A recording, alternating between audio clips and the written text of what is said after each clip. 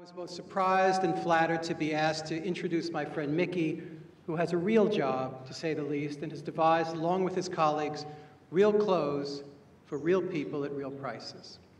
His gifts combine the aesthetic and the commercial, and tonight, for his 40 years and counting of innovative and creative work, he's being honored for that. His achievements you all know: his transformation of Ann Taylor, The Gap, and Banana Republic, his invention of Old Navy and Madewell, his counsel to business innovators as varied as Apple and Warby Parker. He adores his children and his wonderful wife, Peggy, and he also has more worldly pleasures, I'd say. He's got more houses than a game of Monopoly. He's got more Range Rovers than the French Foreign Legion. But he genuinely and completely inhabits his work. He is, without apology, obsessed. Mickey Drexler was born and raised in the Bronx, not in easy circumstances, and that accounts for at least part of his enormous drive to succeed and for the consideration he shows his friends and his colleagues.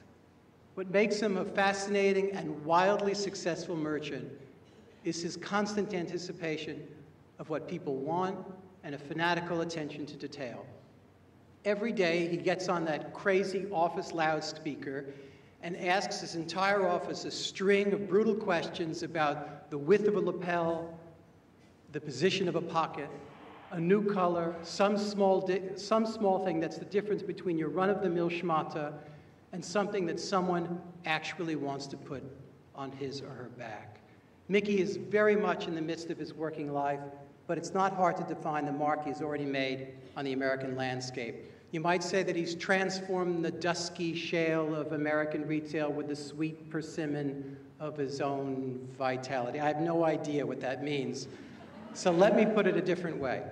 Mickey Drexler has changed in some definable fashion the look of things. He's changed the way much of America has dressed up, and when it feels like it, the way it is dressed down.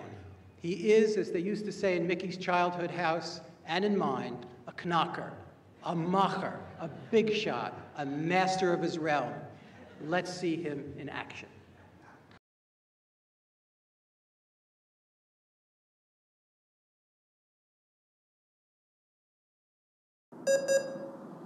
You're on, Mickey. Can I have your attention, please? Can I have your attention? The quote of the day: the master has failed more times than the beginner has even tried. Thank you, thank you. Oh, Mickey, you're so fine, you blow my mind. Hey, Mickey. Hey, Mickey. Oh, Mickey, you're so fine, you blow my mind. Hey, Mickey. Hey, Mickey. It's hard to explain what one does. You try to remain a shopkeeper, as I am. I'm a worker. Wow, wow. I love and need to have contact with the store people. I'm not a person that's sitting behind the desk, not out there walking around, working, asking the questions, and trying to figure out how it gets done a better way. Loudspeaker, please. Can I have your attention, please? I'm here at Madewell 5th. I have a question about the V-neck pocket tee. I'm wondering if it's the shape of that T-shirt that's selling it like crazy, which is what the team is discussing. And it takes a team of people, because you can't do it yourself. Where's Matt, by the way? He's getting married tomorrow. Tomorrow he's getting married. Email Matt and say, Matt, Mazel Tov, we miss you. Nah, he doesn't want to know we miss him. One sec. Martin, now would you like this better? Yeah. I got it. Okay.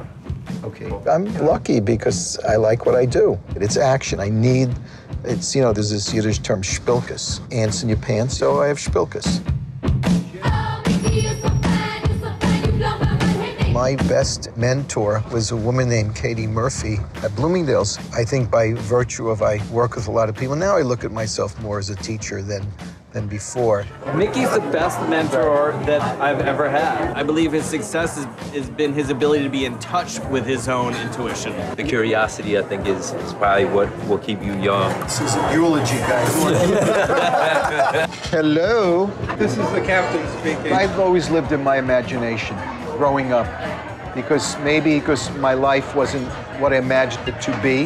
Well, Jenna says it interestingly. You grew up in a certain way. You wanted certain things. You couldn't afford most of them. And you decided to do clothes and things that are within the reach of most people. These are the authentic Borough boys, my PS 76 classmates and best buddies. They were major athletes, but unfortunately, not one of these sports could be done outside of the Bronx and probably Brooklyn. So from that third window to here is where I spent the first part of my life. Mickey was always Dressed the well. perfect dress, really. Growing up in the Bronx created this enormous, call it an ambition, I call it more a hunger. I identify more with here in my life than I do with where I am today. But I have the balance of both, but you can never forget your roots. Let's go, doggies. Please welcome Mickey Drexler, winner of this year's Founders Award.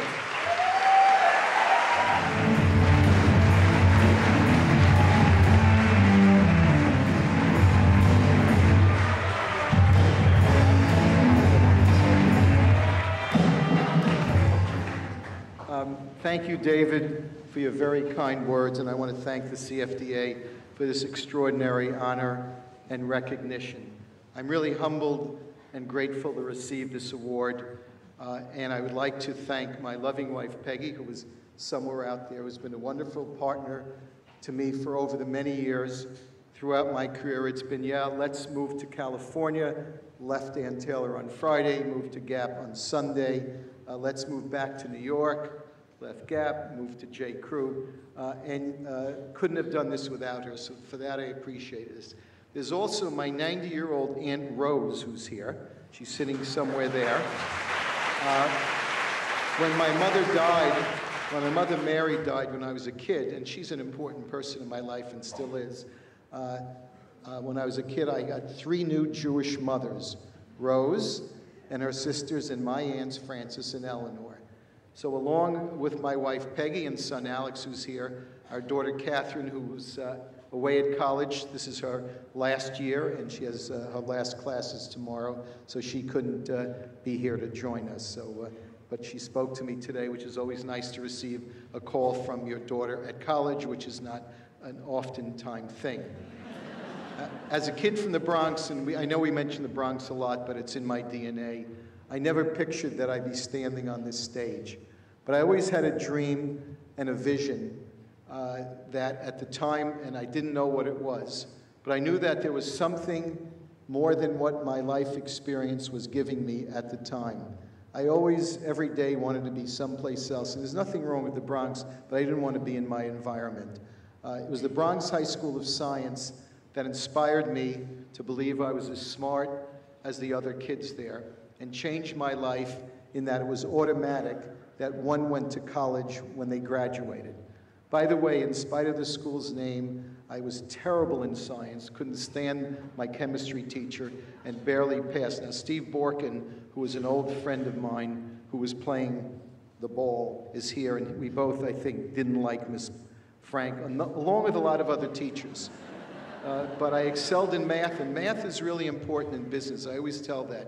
After I finished school, my first job was at Bloomingdale's, and I was saying to Margaret Hayes today, that led me to the late Katie Murphy. And a lot of you don't know who Katie was, but she was a fashion director at the time at Bloomingdale's, and I was lucky to work alongside of her. We traveled the world buying the goods. In fact, when I came back from my honeymoon with Peggy, Katie and I went off to Europe for 3 weeks, and we did that every 3 or 4 months. So she taught me how to look at things and see them. It was kind of natural. It wasn't like, this is the lesson, and this is what you do, and this is the markup. It's buy the best things in the world. And I was 23 years old, so who knew but buying the best things, not in the world, but things that sell, things that turn you on. We'd sit there in the Italian knit mill factories, buy great colors, and we just had a great time. I connected the dots backwards and realized what a difference she made in my life and my career. Unfortunately, she passed away at a relatively young age. Today, one might call her a mentor. It's a popular word. Everyone's a mentor. But I knew her just as a great friend and a teacher. Lastly, I find there's no formula to success. And I don't think you can teach someone how to be successful. I speak to a fair amount of students, MBAs, whatever, college seniors, and they're always saying, how do I get to do what you do? And I do tell them that most of you will never get to do what I do or others who are fortunate enough to do, because it's just not the way the numbers work in the world. But for me, these are the things that helped me along the way. I always worked hard at every job I ever had, even when it was folding towels for my uncle Harold, my first boss, who was married to Rose. He's 91, and he's here with Aunt Rose tonight. I did this job in my grandparents' basement of their two-family home on Wallace Avenue in the Bronx. I felt then the same way I do now, that I was really never satisfied and the job was never done. I was curious and lived in my imagination, not accepting the status quo. I never thought that good grades or high SAT scores meant you were doing well. That was so inside of me in not thinking that, but when you're especially at the High School of Science and the kid next to you, Philip Heller, he was always, I don't know, Steve, if you remember Philip, no matter what he did, he'd sit down, he'd get an A. And he was a quiet, nice kid, I think, but he never said a word. And it was so intimidating that he would get an A and he'd get an A, and I said, Philip, did you study hard? You know, he wouldn't really answer. So, but I realized that after developing experience and wisdom, that later in my life, it really wasn't the case about success related to grades. And I say that today when I speak to a lot of students. You know, and in certain, you know, clearly you want your surgeon to learn how to operate, you know, and get good grades in school, or your dentist, or whoever else. But in our business, and in any business where there's a gut, there's an experience that connects. But in my opinion, there should be tests. And when I interview people, I'm looking for the other tests I take during interviews: emotional IQ tests, fire in the belly tests, and high energy tests. And that's really, and a drive. And of course you want smart people. I always questioned authority and or titles, which sometimes got me into trouble and still does. And I've really learned and connected a lot of dots right now in terms of all those people who I grew up with or admired, so-called, because they had a title, or they were the mayor, or they were this and that. They're just like the rest of us. The bell curve of there's great, there's average, there's not so great. And it takes time, and I think that should be taught in school or in college or whatever. Lastly, I don't let others be the judge of who I am. The more I get knocked down, I get right back up. I find that adversity has been good for me, and you need to know how to deal and roll with it. Learning that what I think about things or people is usually so trust your instinct and your judgment. Again, it takes time to do that. I've also, most importantly, been very fortunate to work with some of the most smart, creative, and talented people in the world, and for that I am ever so grateful. And I always remember where I came from every day of my life. Thank you all very much.